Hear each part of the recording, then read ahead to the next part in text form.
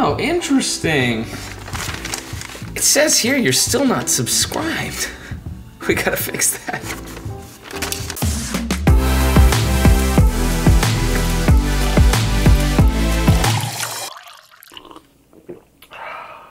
What's going on, everybody? Welcome back to the channel. My name is Bondi Johnson. I'm the founder and co-owner of Roasted Coffee Company. Here we talk about coffee, business, and everything related. Today, I'm finally doing it, guys. I'm finally doing the pod video.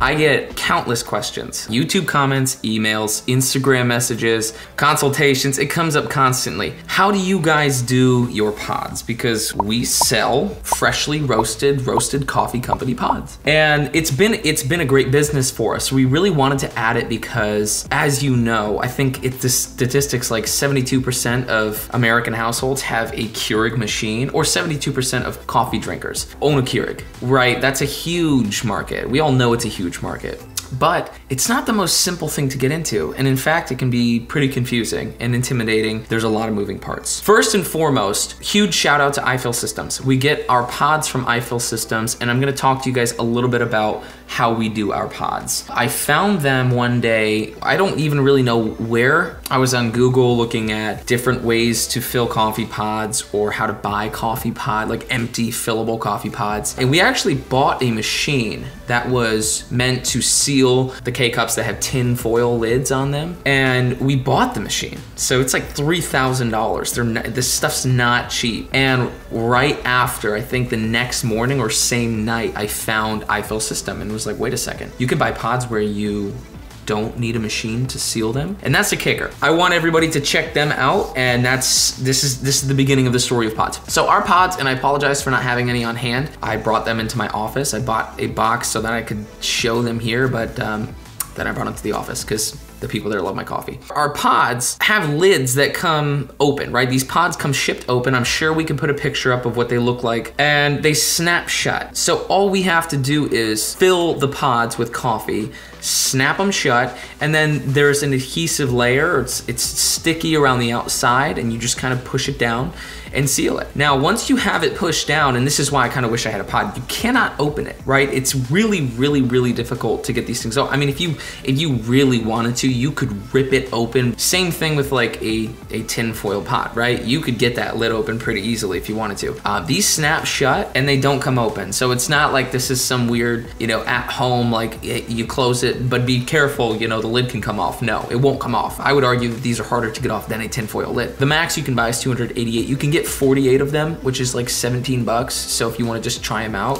it's like $17 for 48 of them. Test them out, use them. But we were buying in 208 quantities of 288 because that's the max you can buy in. And when we started getting these pods, the next question is, okay, you got your pods. Well, how do you fill the pods? And these fit about 14 grams of coffee, which is, I mean, you could argue 14 to 15 grams of coffee. It's roughly 1.5 times as much as the standard coffee pod, which is gonna be about 10 grams. And we've measured a lot of the name brands out there of how much coffee they have in there, and it's about 10 grams. You're looking at an average of 10 grams. Not only can these fit more coffee, but they have these really nice filters on the inside. And the kicker for us is the lids. So the technology on these lids is huge. And I wanna make sure I don't get ahead of myself. We buy these pods, we fill them with 14 grams of coffee, and we have two methods that we use actually. The two methods, one is used by Steve. Steve likes to fill them by hand. That's what they all did in the beginning.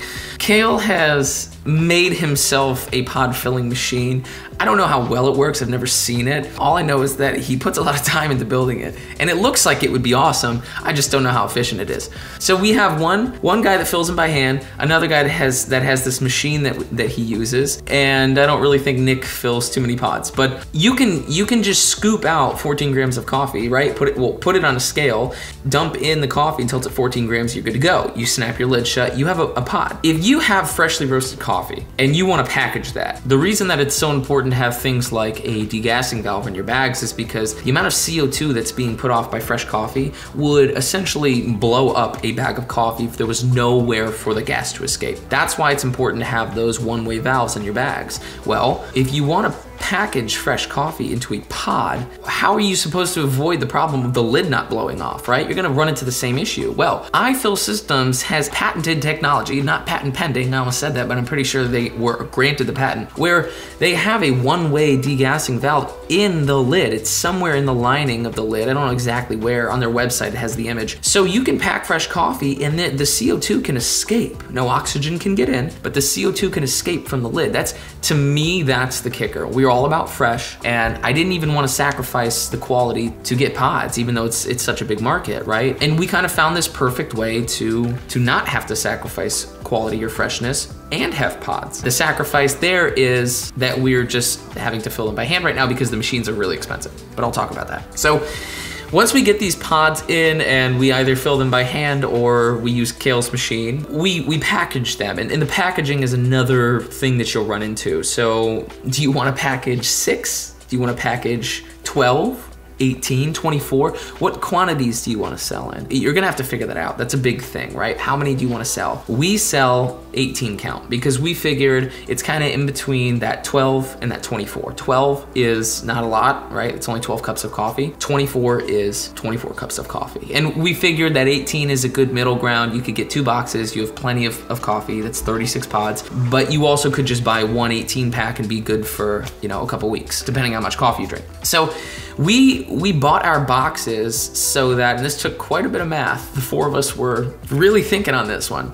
We had to figure out the dimensions of the pods and what size box we needed so that they fit flush, but not too, like, they, you know, we didn't want to be where we're stuffing the pods in there, but we also don't want them rattling around. So that took a little bit, and I think our boxes are like 4 by 4 by 6. There's something like that, and forgive me if that's not exact, but that's roughly what they are. And the second thing to that is, how do you want to label these boxes, right? So now we have our pods. We put the coffee in there, either by hand or with Kale's machine. That is patent pending. And now we have a box that we put them in. Well, how do we label it? Do we want to just do a label that we stick on there? Do we want to do some sort of stamp? How do you want to do that? What we did was sleeves. So we have a sleeve that wraps around the box. We kind of thought that this would be the easiest way to just keep the two separate and have a little bit more, I guess, something that makes the box not just look like a brown cardboard box, but the whole thing is covered in a label, so it looks a little more branded and like it's a box of pods. So the label was actually extremely difficult. I should say the sleeve was extremely difficult.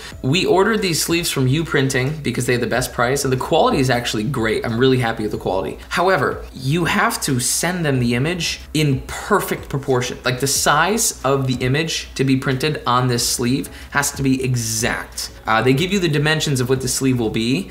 You have to make sure that you account for the fact that you need some crossover room to seal it, which we just use double-sided tape. And you have to make sure that if the top of your box is 6 inches, right? If the top of the box is 6 inches long or wide, you need to make sure your graphic is 6 inches, or it's adjusted so that you're not gonna lose any of the image when you fold the sleeve down the sides. You need to make sure that the front lines up so that the top of the image, or the top of the box, has one section of the image, the front has another section of the image, as well as the back. Like those, you have to make sure that all of those line up so that when you fold your sleeve around the box, all of the graphics and images are where they need to be and in the right proportions. We could not have done this without a graphic designer. So if you have the idea of sleeves, I love the sleeves. I think the sleeves look good and they're simple. You need to make sure you know what you're doing. It would have been otherwise impossible. And I kid you not, I would have had to pay somebody had we not had our graphic designer, because U Printing helped us zero. Love the labels, sleeves. They helped us, literally they didn't help us at all. And that was really tough. So we're thankful we had a graphic designer. I would just urge you either know what you're doing or you plan on working with somebody who knows what they're doing if you're gonna do that, because it got really tricky. In essence, that's how we handle our pods. There's not a lot to it. It's nothing crazy. You don't need any sort of machines with iFill system. Now they sell machines, and I think we would love to have one of those machines here pretty soon. Once business on the wholesale side starts picking up, or direct to consumer side, but it's not justifiable right now. And Steve is actually quicker than Kale's machine, I think. So once you get it down down, you can be really good and efficient with filling these pods by hand. So you don't need anything, you just need to buy the pods, and that's what's excellent about iFill systems. They're pretty affordable. The margins on our pods are great. I highly suggest that you look into it at least. It would be really hard if you were a one-man shop, so I have that much to say. If you are just one person and wondering if it's something you want to take on. Yeah, if you guys have questions specifically about anything else that has to do with our pods, feel free to let me know, but that should pretty much summarize it. There was a link in my last video about 2 iFill systems, so you guys could go read up on them and see what they offer, learn more about the pods, but I'll put it down in the description again so you can go see it if you didn't see the last video. But I'm gonna wrap it up here, guys. A lot of good stuff coming. Huge things coming. We have a great partnership we're really excited to get started with, so hopefully we'll have some more to say on that here soon. But that's it for today. Hopefully you guys learned something. Hopefully that was helpful, and like I said, any more questions, you know where to reach me, guys. I will see you in the next video. Keep it real. Subscribe.